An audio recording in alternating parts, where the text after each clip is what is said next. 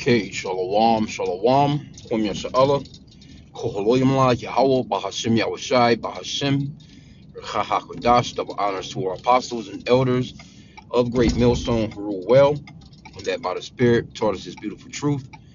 And just want to say the water to all the Akim and Akwaf that's out here sincerely keeping the laws, statutes, and commandments of Yahweh Bahashim Yahushai to the best of their ability. This is Yachanan Awaf just coming at you with another quick lesson, praying that it's edifying by the Spirit. And I'm driving, of course, so I'll be roughly paraphrasing scriptures. But just by the Spirit, this was a movie that I checked out last night or whatever. I go to the Salvation Army store. They got 50-cent movies. You know what I'm saying? Like the originals for 50 cent. I'm like, hey, I grab a couple here and there sometimes. I'm playing my DVD player. So I grabbed this one yesterday and I actually watched it last night. May have to do a rewatch on it, but I overall got the grasp of it. But it's called Cold Mountain with Nicole Kidman, Jude Law. They're pretty much the main characters, and so basically, there, it's I think it's based in like the 1800s. War is going down, or war is just about to start, and I noticed that it was a church scene. I don't mean to get a movie away, but it was 2003 anyway, as far as I think when this came out. So it's but it's a good watch, But they had a church scene, and this guy comes in and he whispers to a guy, that they're about to go to war, and they're geeked about it, like we're getting our war, So they geeked about this war. They ready to go, but when it all came down to it, that shit was so drastic and rough that they a lot of them were called deserters, So you had this team of soldiers or whatever that they pretty much call it treason if you deserted them, which I guess that makes sense. You know what I'm saying? Shit, if you out there fighting with somebody and then all of a sudden motherfucker busts up, But I guess it was getting long, it was getting senseless to some guys, but they was running guys down for treason. But the moral of the story, pretty much overall, this guy was in love with Nicole Kidman here, and she was in love with him. They writing back and forth, you know what I'm saying? And years goes on, this lady is waiting on this guy for years. But the starting point of the war is the point that I wanted to get to, was that when the guy rolled up and they was talking about we got our war, he was like, don't worry about it, we'll take care of your women. You know what I'm saying? But pretty much it was like a whole lot of women that was just left alone. And that kind of the scenes that I was seeing, it was like they had a scene where this guy he had deserted. He was like, fuck it, I'm going back home. But he was walking for a long time, man. Wherever he was, it was a nice distance from his state or whatever. But he's going through all kinds of stuff. But he's coming across women, that's trying to throw him the box. He came across one house where it was like 3 or 4 women in there. Even the man's husband, all the women was like, nope, that's me. I'm talking about like wild savages, like, no, he's mine tonight, type of deal. And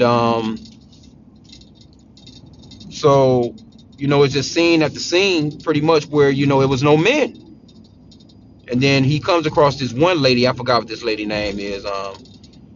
She played the little girl in that movie, The Professional, back in the days or whatever. But he came across her house. He's like, yeah, I'm a Confederate soldier, whatever, it's raining and all that shit. So he ends up, he like, I'm just looking for food and a place to stay because it was raining hard as shit. So, she like, yeah, I got a rifle. So, but she ends up letting him in, and giving him, the baby is sick, and crying and shit from fever, whatever. But she's there by herself with the baby because her husband got killed in the war too. Younger chick, you know what I'm saying? Her husband was younger, he got killed. So, she loaned him, gave him some of the clothes from her husband and had him sleeping out in the barn or whatever. But she went and got him. She was like, can you do me a favor? Can you just at least lay with me? And, he telling her that, how he's in love with this lady, Nicole Kidman, basically the part. He's like, I'm in love with someone, whatever. But she was just like, shit, man, just hold me. So ended up, you know what I'm saying? He ended up, she started crying and shit because she's so lonely. And he holds her throughout the night. And then when they wake up in the morning, some damn, the deserter soldiers, was there, so they run off into the creek because they, she's seen them like, if they catch you in here, we're both gonna catch it bad. But they didn't give a shit anyway because he jumped out the window and ended up running out the back up and kind of like up a hill to the top of the woods, so to speak. But they ended up coming in there, snatching her ass out of there, put her baby out in the ground, and she was just screaming like, "Can you please cover him?" Because it was cold. They didn't give a shit. And then he snatches her up, take her back in the crib. About to take the box, and but that goes off into the women, are the weaker vessel, man. Women are the weaker vessel. It was nothing she could do. They ended up taking her. She was like, "I got some chickens. I got a hog. You take that hog, I'm dead. I'm dead." Because they was pretty much relying on what they could. All the women in that movie were not doing well. It was just like they were running low on food. There's one lady right here to the right, Renee. I can't think of her last name. Right, I can't see her name, but she was the one. She was like the toughest lady in the movie. As far as handling growing food and sustaining or whatever. You know what I'm saying? Because Nicole Kidman, she was real prissy and ladylike. You know what I'm saying? She was into flower arranging and but she she couldn't grow a damn flower, but she was into piano, reading books, lady stuff, because they was really feminine back then. But hey, she held on, though, man. She waited on this guy. But anyway, the point that I wanted to make is that all the women in the movie, they were lonely and they didn't have anyone, and a man was very valuable then. And that's what, roughly paraphrasing the scriptures, man. The man is going to be the Israelite man. The elect of the Israelite men are going to be valuable in these last days. And the Isaiah 4:1, you know what I'm saying, where it talks about 7 women shall take hold of one man.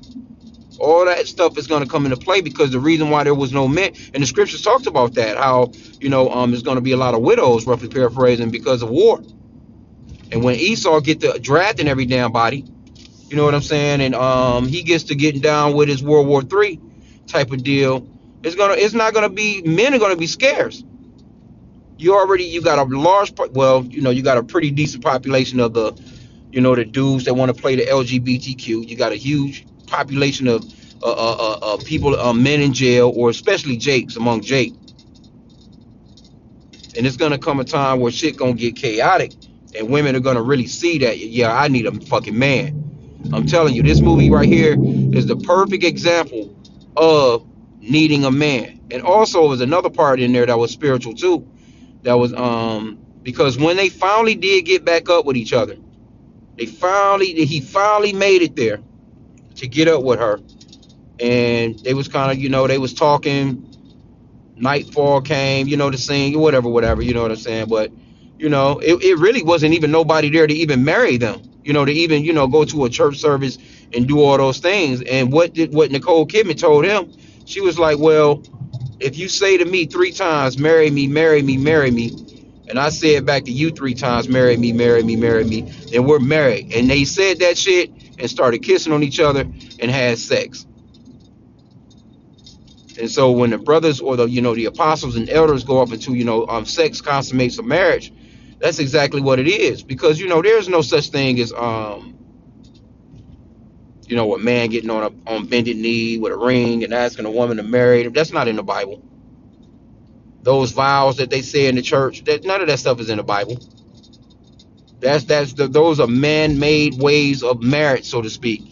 And then you jumping in and allowing Esau, Edom, the so-called white man, to get in on the third party, where he's in your marriage. Now he can just dictate, who gets what and whatever, in case she don't want to be with you or he don't want to be with her, or whatever the case may be.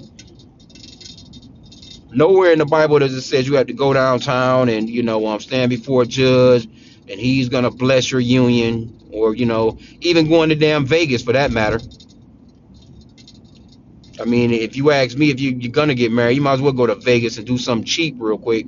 But the apostles say, always tell us that, no, don't get into none of that. Esau's government, man. We don't need no parts of him having no more control of our life than he already has. Type of deal. But I just wanted to point that out, man. I seen a few. It was a spiritual movie because it was based, like I said, in the 1800s or whatever. That was a time when men were actually men. They were working the yards, they were working the fields, they was building things. The women were generally, chilling, you know what I'm saying, having tea parties, making sure that the home was okay, taking care of the children and things of that nature. So it was a time where a man had his place and a woman knew her place. And it wasn't like how it is today. So now you got women that's playing the role of a man, and it's not going to end well for them in these last days, man. They're going to see that I really need a man, and they're going to remember all the good men they ran off.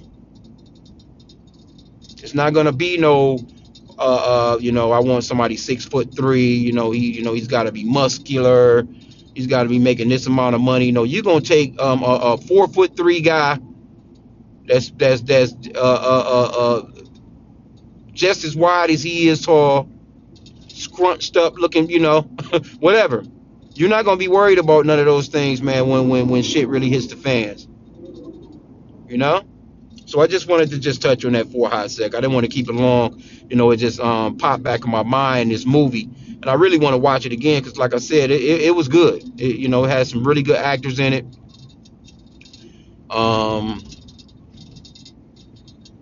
You can pretty much see how they were. It was all they could do was live off the land. They had little general stores. Of course, you had general stores that sold certain things or whatever. But all those people, man, mostly they were just living off the land. But it ended up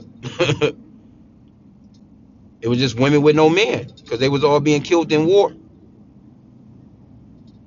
And the guy, he kept coming back to get more men, and it was just more and more men. And some of them dudes just got shook and was like, fuck that, man, I'm not doing this. And pretty much that goes off into the draft because that's what that guy was doing. I think his name was Teague in the movie.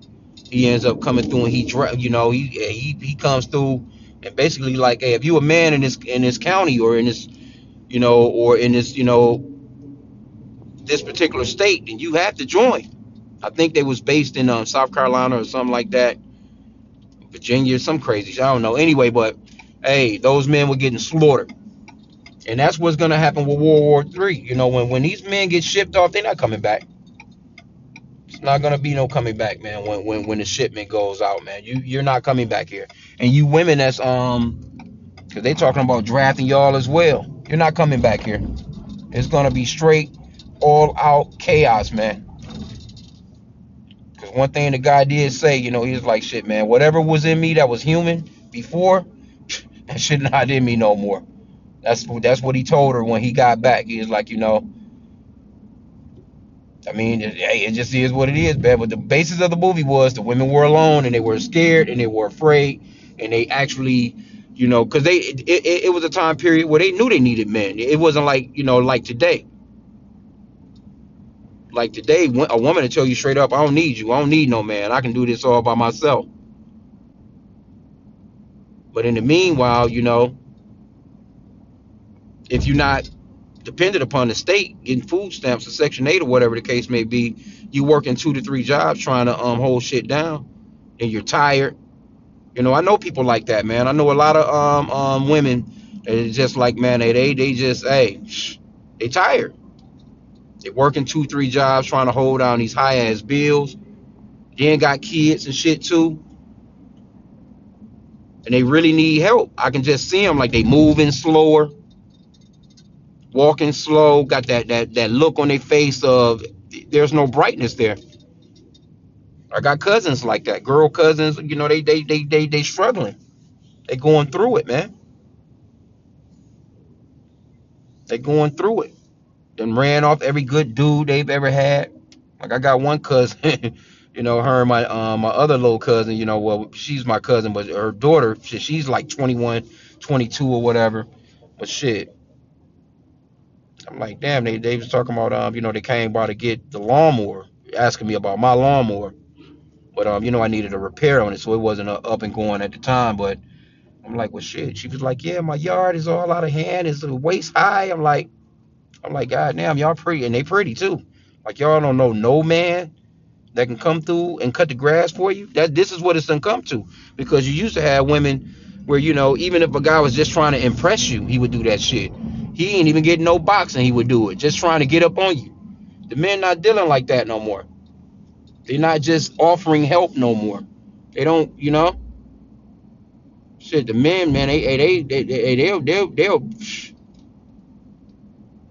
don't care no more. They not opening no doors. They're not holding no doors open. They will, and actually they will get at you like a dude in the street out here these days.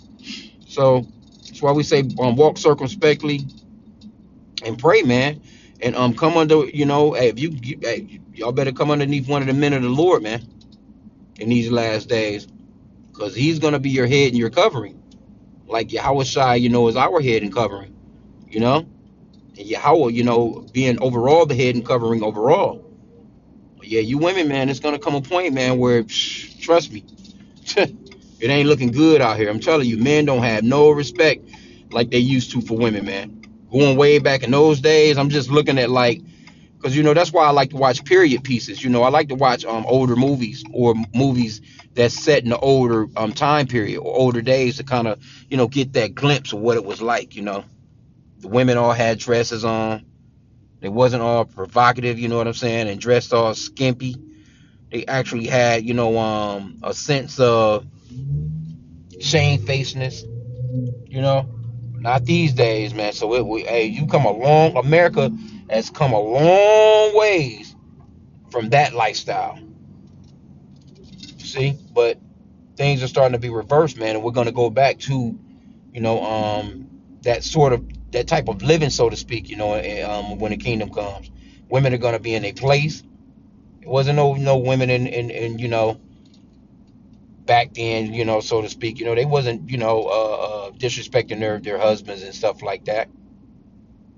They were just, hey, they kept on the move. They handled stuff around the house. They was out doing gardening. They was, even handling the animals at some certain points if the men were doing something else, But hey, they had fresh food, and the house was kept, and that's what they done, man. And, but now it's like these women for the streets, boy. They out here in these streets. But I'm gonna end out there, man. I didn't want to. Matter of fact, let me see though. Pulling up on this light. Let me grab this one real quick here, if I can. Slovakia. Uh, says Isaiah 4 and 1. And in that day, 7 women shall take hold of one man, saying, we will eat our own bread and wear our own apparel. Only let us be called by thy name to take away our reproach. So that's coming, man. Can you imagine that? It's going to be some serious shit going on where, especially a so-called black woman saying something like that. She's going to share you with 6 other women possibly. And that number 7 goes into completion. So we really don't know what's the number really, the real number is going to be for certain men. Some men are going to have more than others. So yeah, man, we coming into some times where women are definitely gonna go back to what they supposed to be. Let me see. I might be able to read this, and let me see how it reads in the easy to read version. I'm at another light. At that time, 7 women will grab one man and say, please marry us. We will supply our own food and make our own clothes. You won't have to do anything else if you let us wear your name and take away our shame. See? Because see, right now, Jake got to go through all kinds of hoops, you know. Trying to take him out to dinner, spending all kind of money to impress him. These women even talking about you can't take me here, take me there for a first date. Just riding on a high cloud, man. But it's gonna come a point where it's gonna get so rough that you're gonna accept this. You're not gonna be like, oh well, I don't eat at Cheesecake Factory. I don't eat here. I can't believe him. He trying to take me to, ain't gonna be no damn Ruth Chris. Ain't gonna be, Benihana's or wherever the hell y'all these popular places that you trying to eat at and making it, while you taking selfies of your damn plate and your daiquiri. Ain't gonna be none of that shit, man. Gonna be none of that. It's gonna come a point where y'all gonna be on that tip of, hey, look, man, just hey, deal with me, please. Just deal with me, please. I'll share you. So things got to get rough for a woman in America, an American woman. Psh, come on, bro. To get to this point, oh man, it's gonna have to be real rough. It's gonna have to be something really, really scary, right? So with that, I pray that this lesson was edifying. Kwam Yashala.